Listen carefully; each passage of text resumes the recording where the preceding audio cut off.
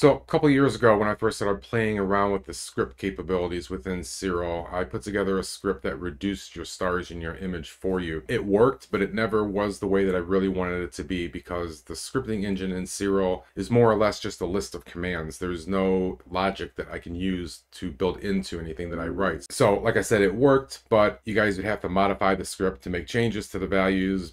It's cumbersome, let's say that. So now with this new version, they've incorporated Python, which means you can write a Python script to do just about anything that you want and interact with Siril. So that's what I've done is I've taken that old star reduction script and I ported it over into Python. Now, I gotta tell you guys, I'm just learning Python myself. This is my very first Python script. So I've had friends look at it and test it and break it for me. So when it's released, hopefully nobody has any issues with it, as well as a couple of the devs have taken a look at it at Siril too. So let's get to it. I'll show you how it works and how you can download it. My name is Rich, and you're watching Deep Space Astro.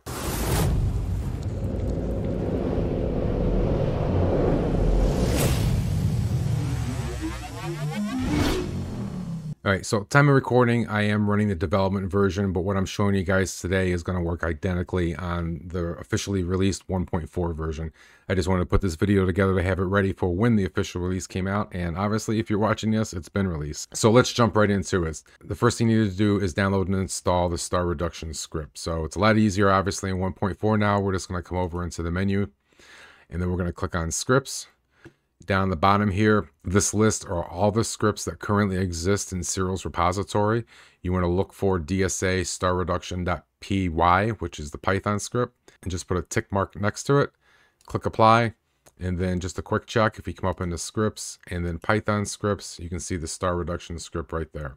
I want to go over a few things. There are some checks when the script runs to make sure that there's some things that are in place and to give you reminders for other things. The first thing it checks for is the installation and configuration of the command line version of StarNet star removal. StarNet is a requirement for the script to run. If you don't know how to install it, I'll leave a link up in the top right corner that shows you how to do that from a previous video that I put out. But that is the first check that it does. So if you don't have StarNet installed and you came up and you tried to run the script, you'll be presented with an error message telling you that the command line tool StarNet was not found or it was not configured. So once StarNet is installed and you were to try to run the script without loading an image, that's one of the other checks that it does. So again, if I come up and I run star reduction without an image open, it's going to tell you that you need to open a FITS image before running star reduction. So before we run the FITS image, I'm actually going to open up a JPEG image. The script only supports FITS format. So if I decided that I wanted to open up a JPEG image, and then run the script again, it's going to tell me that the image open is a JPEG and is not supported. Please open a FITS image and run the script again. So that's what we're going to do now. I'll open up a FITS image, but what I want you guys to pay attention to, first of all, is my current working directory. You can see up top here, it's in my D drive under Sessions, RedCat51, M31, RGB, HA.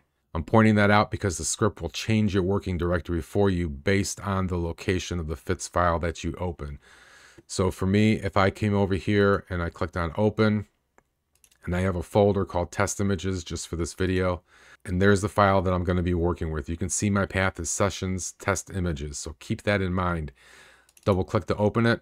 And now if I come up and I run the script, pay attention to the working directory up top here. You can see it just changed to sessions test images.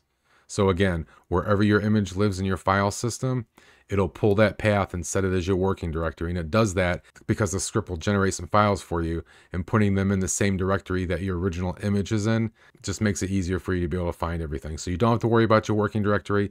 It will be set automatically for you. So before we get into actually using the script, there's a couple more things you need to be aware of. The first one is shown right here in the interface, just to remind you, your image must be stretched first. If you run this against a linear image, something that you have not stretched, it will run, but your results are not going to be anywhere close to what you're expecting. So make sure you're stretched. The second thing is make sure after you've stretched that you've saved your image. If you stretch the image and then tried to run the script without saving, you're effectively still running it against linear data. So keep it simple, make sure your image is stretched, and make sure you clicked your save button after you did that stretch. This image that I have opened up, I've already previously stretched, and because I just opened it up, it's obvious I've already saved it. So we're ready to go now. We'll talk about the overwrite output file here in a few minutes, but right now you're just going to play with the slider. I have it default at 0.2. The smaller the number, the stronger the star reduction. Basically, the smaller the number, the smaller the stars are going to get for you.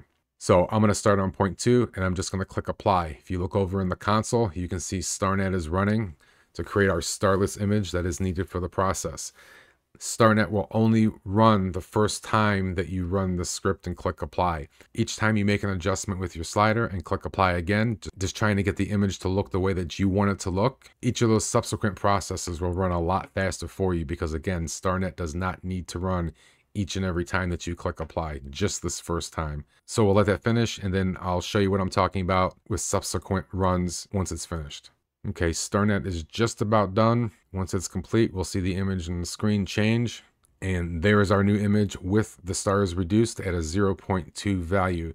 You can see the image up in the top right corner has been named the same as your original image, just suffixed with reduced stars. If we were to go into the working directory, you'll see the same thing in here. So there's our original image. There's the image with the reduced stars that it just generated for us.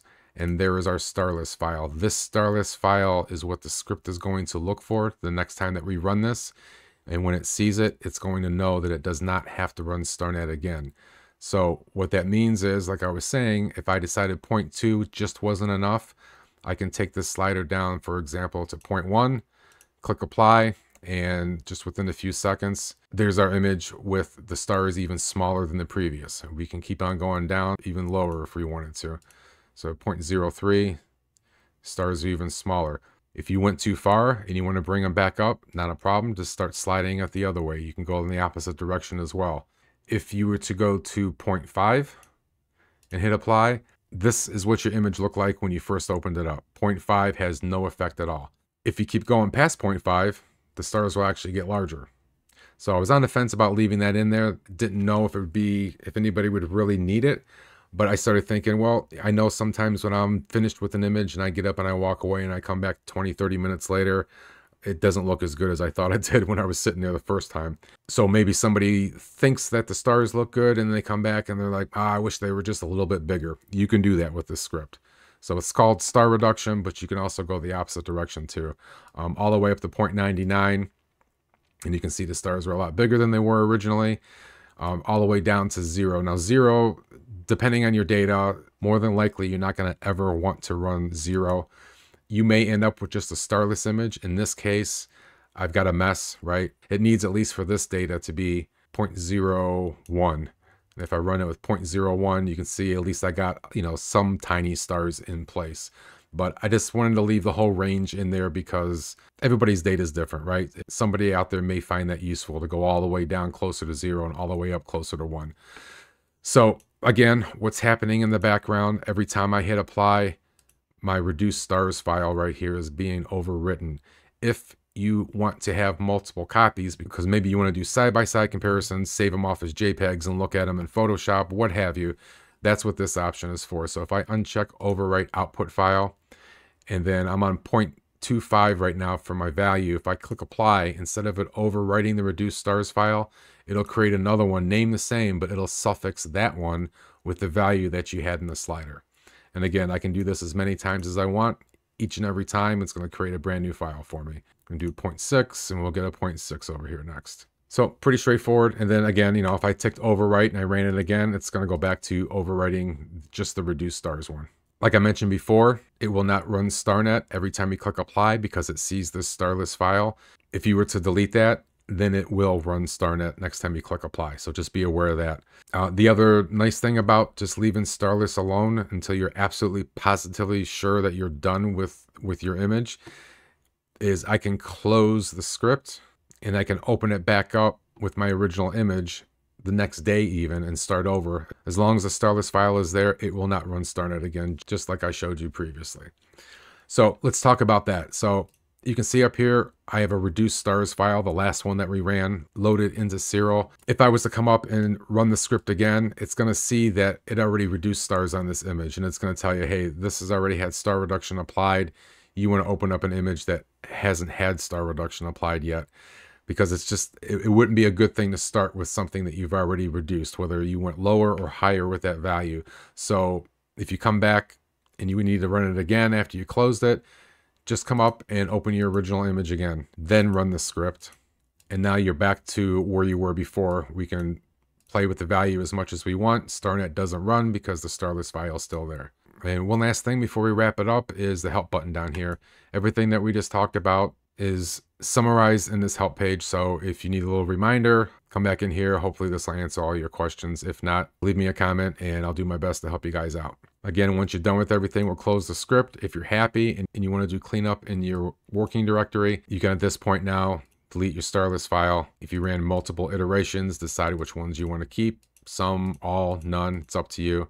That's your original file. Nothing has been changed to that, so you don't have to worry about changes to your original image happening. It just uses that to make the starless, and then it builds all of our reduced stars files from that image combined along with the starless image. So I hope for those of you that have been using my old script find this one a lot easier to use, and for those of you who are just now seeing it, hope you find it useful as well. Had a lot of fun putting it together. I'm hoping to put some more scripts using Python together for you guys as well. Like I said, I'm just learning it, so it's going to be a slow process for me. Before we go, I just want to say thanks to all my members here on YouTube and on buymeacoffee.com. I appreciate each and every one of you. Thanks everyone who watches my videos, likes, comments, and shares. I very much appreciate it all. So that's a wrap for this video. We'll see you on the next one, and clear skies.